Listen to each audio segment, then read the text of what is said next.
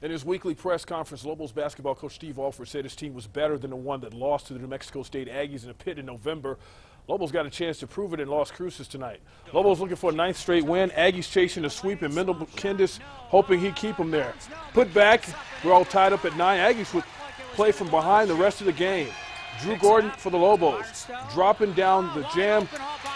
11-9 Lobos at that point. Then Jamal Fenton infusion of threes. 26-16 Lobos after it drops, and Tony Snell back-to-back threes, and it's 32-18 Lobos. Snell would let another fly before the break. Lobos go 8 of 9 from three-point land in the first half and would lead 46-25 at recess. Second half, Aggies first on the board. Tyrone Watson getting the deuce, making it a 46-27 game.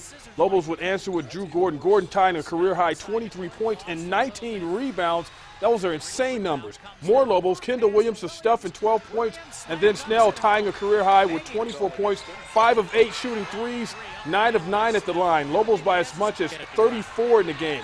Drew Gordon, the finishing touch is coming up.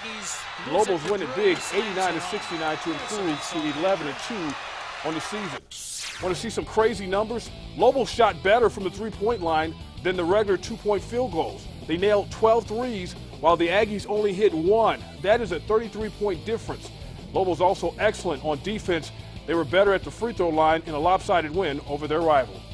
We've really guarded, and I thought that was another key tonight. We held them to 33% shooting, and they got a lot of points, I think, in the last 3 or 4 minutes. But it was another game where I thought defensively we were really good. It was one of those things where we had no answer for the three ball, and we go 1 for 14, they go 12 for 24, and that's pretty much the story of the game.